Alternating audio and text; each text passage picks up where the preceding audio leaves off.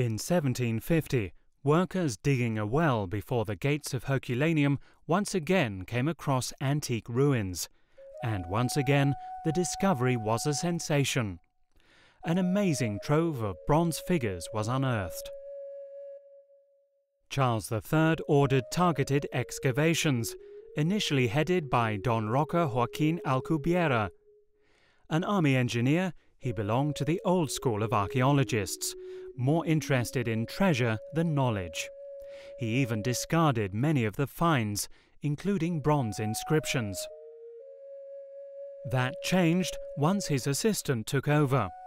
Karl Weber, a Swiss engineer, tunneled systematically through the site. After 4 years of patient puzzling together of his finds, he was able to work out a ground plan.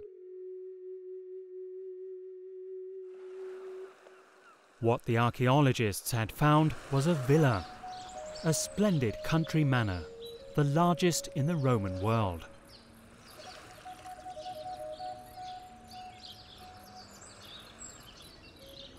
On a slope overlooking the sea, its front stretched 800 feet along the shoreline.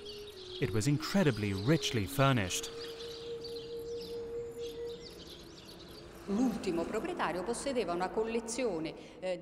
The last owner had a collection of bronze and marble sculptures, which is highly significant, because it tells us about the tastes and the cultural level of the senatorial aristocracy he probably belonged to. There are various hypotheses about who the owner might have been, and one thinks of Calpurnius Caesoninus Piso, the father-in-law of Julius Caesar. Among the material from the villa are a series of portraits of Hellenistic rulers, actually philosophers, that underscores how much the Romans adhered to the Greek cultural ideal. They saw in it the organization of the state according to norms, according to laws, which were represented by philosophers and orators. And there are also statues of orators.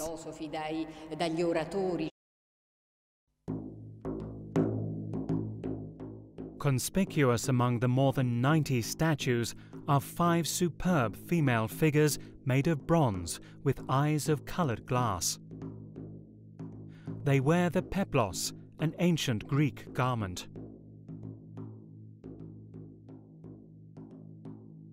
Winkelmann thought they were dancers. Later scholars consider them to be water carriers. Today it's believed that they are Danaids, 5 of the 50 daughters of King Danaus, a mythological ancestor of the Greeks. On his order, the Danaids killed their husbands on their wedding night. In this way they saved Greece, but they were punished by the gods for the murders and condemned to eternally carry water to fill a leaky tub. Such ancient myths were a natural part of everyday life in antiquity. They helped to root people in their history and gave them a sense of community. They were also exploited by politicians. The first emperor, Augustus, for example, was a master of propaganda. He had statues of the Danaids erected in his Apollo temple in Rome. The message was clear.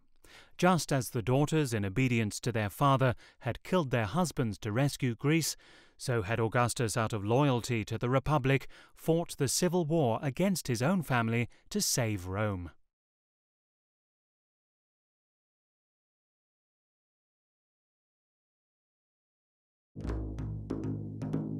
These 2 figures are also thought to be copies of Greek statues, probably dating from the late 3rd or early 2nd century BC, the Hellenistic period.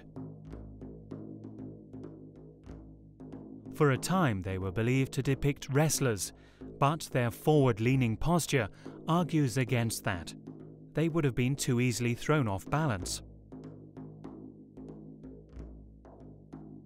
Today, they are thought to be runners at the start of a race, possibly athletes at the Pan-Hellenic Games. These competitions took place regularly, not only at Olympia, but at other locations too, and they were attended by athletes from across the Greek world. The villa of the Papiri has become the ideal image of a luxurious Roman residence. In the 1970s, oil billionaire J. Paul Getty used it as the inspiration for his museum in Los Angeles. The most important find, which gave the villa its modern name, was made in the autumn of 1752 next to the house's atrium. The discovery consisted of more than 1,800 papyrus scrolls, the only surviving library of antiquity. Although the rolls were charred and flattened, the researchers tried at once to unroll them, which caused them to crumble. They kept trying for several years, until finally Father Antonio Piaggio, a restorer of antiquities at the Vatican Library, developed a special machine. It enabled the papyrus scrolls to be unrolled slowly and to be reinforced with a membrane made of pig's bladder. Finally, some of the texts could be deciphered.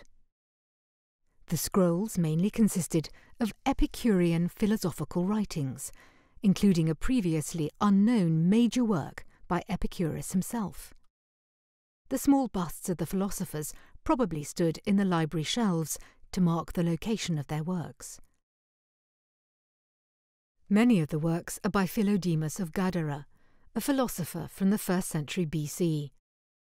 It's thought that this may have been his library, particularly since Philodemus was known as a friend of Caesar's father-in-law, Calpurnius Caesoninus Piso.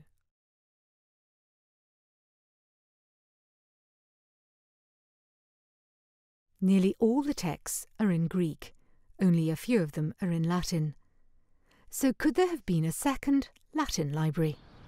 Scholars are still wondering, since the villa of the Papiri has not been completely excavated. In 1765, Karl Weber had to close the excavating tunnels. The build-up of toxic gases was making the work impossible.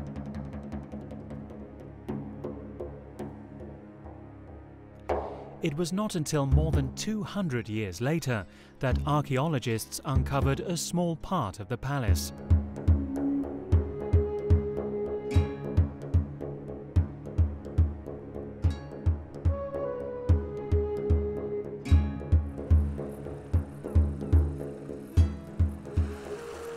It turned out to be even larger than people had thought. It had not just one floor, but 4 extending along the coast. The debate continues about whether the rest of the villa should be excavated.